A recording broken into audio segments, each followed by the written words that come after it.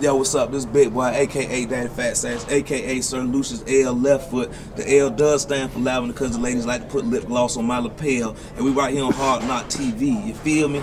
Yeah.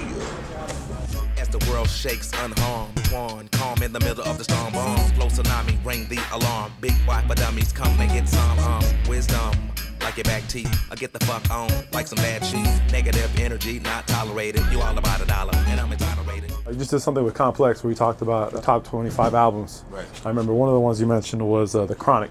The Chronic album definitely stood out. One of the main reasons to me was how it was put together. You know, it was a real cinematic for one, and for two, Dr. Dre was introducing some of the most lethal MCs back then, Snoop and Corrupt. There's a whole crew of young, fresh cats coming out over Dr. Dre production, man, and the skits and everything kind of tied the whole album together.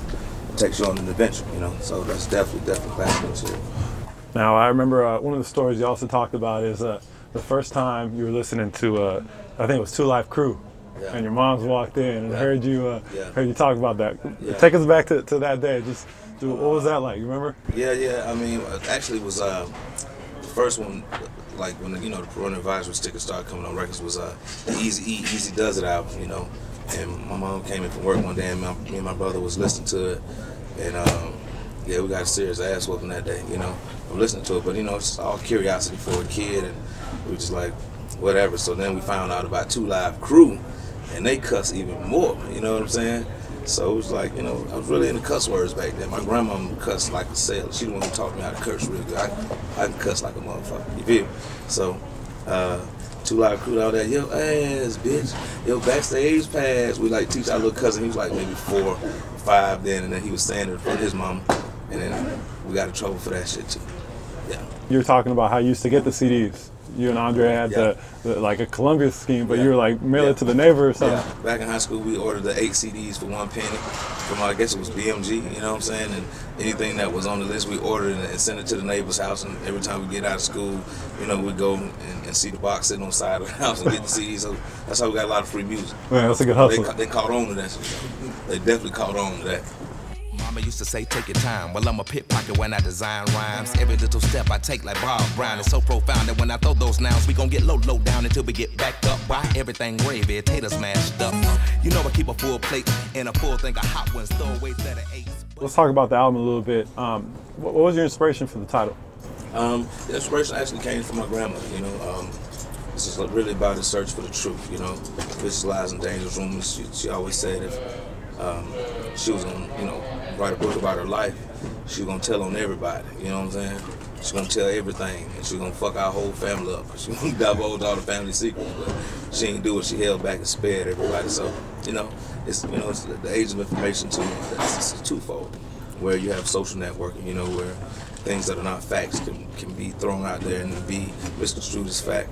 And on the flip side of that, you know, the world's connected through, you know, the internet or whatever, and it's just anything you want to find out about from world history, politics, pet grooming, to exercise, dietary needs, it's right there at the click of a button, you know what I'm saying? So you just get out there and find it. Are there any vicious lies or rumors that you wanted to spell out there? Not really. They really know what's up with me, man. I'm all about, you know, I'm all about people and good vibrations and good music, you know, for sure. All about positive vibration, negative energy, not tolerated. Don't play that. Thom Pettie that hoe. Thom Pettie that hoe. Thom Pettie that hoe. Free ballin'. Thom Pettie. You have a track, Thom Pettie that hoe. Right. So tell me where did that come from? It actually came from, you know, just a term free falling. You know what I'm saying, from a Thom Pettie song, and just, you know, it's a little analogy of when you're free falling.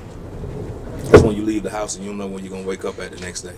You know what I'm saying? So we call that Thom Pettie. Like when you're going out that night, you get fresh, get your clothes on, like, oh, it's been Thom Pettie that whole night. So you wake up the next day, you don't know where you're gonna be at. So it's like whatever goes for the night, definitely. Now, one of the more personal songs on the album is She Hates Me. Can you tell us what inspired you to write that? It's just storytelling, you know? I mean, it's definitely storytelling. And, I mean, just certain aspects of your life when you're dealing in relationships. Some things happen. It's really a song about hope. Like, you know, a guy who had a girl, lost a girl, got the girl back again.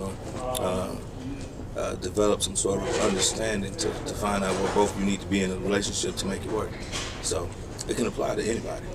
The music, you want to keep it honest, you know what I'm saying? I mean, like, that's one thing that makes great artists is when you let the listener into your real feelings and your real life. And just like songs like Tremendous Damage, you know, people go through the same things you go through, you know. So I've been having people just hit me up about even descending, you know what I mean? People have lost loved ones and the song speaks to them in a certain way, and it just brings out a certain something in you. You know what I mean? I use the music as therapy, you know what I'm saying? Definitely. This is what I love to do, is make music. This is what I do, you know what I mean? Like, I could sit home all day and just be bored as fuck, you know what I mean? Like, but music makes me tick. I love searching for new sounds and new ideas to make new records.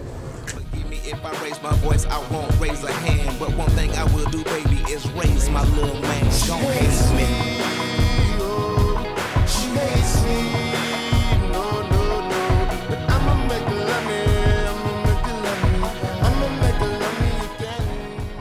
Speaking of new sounds, you work with Little Dragon a lot on this album.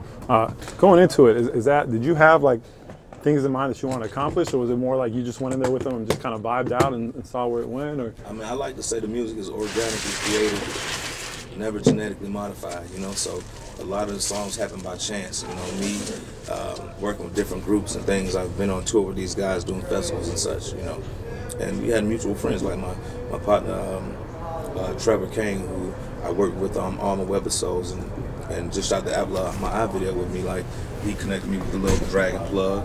I met him at South by Southwest. It was cool, and they wanted to come down to the studio, and I invited them to the studio, and then it's like whatever we record sticks, you know. I mean, the chemistry is it's there. It's a full-on experimentation process of just making the songs, you know. And that's how you make some of the best music, because you never know what's going to happen. It's not like, okay, I'm going to do the song, and I want them to do this, I want to do this. It's like, no, we just play the music or build the music, and everybody just kind of pitches in. And that's how we work a lot of it, you know. You had a Pimp C verse on the album. Yeah. How did that come about? Had it for years, Organized Noise. It was on a record a long time ago that was like unreleased or whatever, and then I had it for my last record.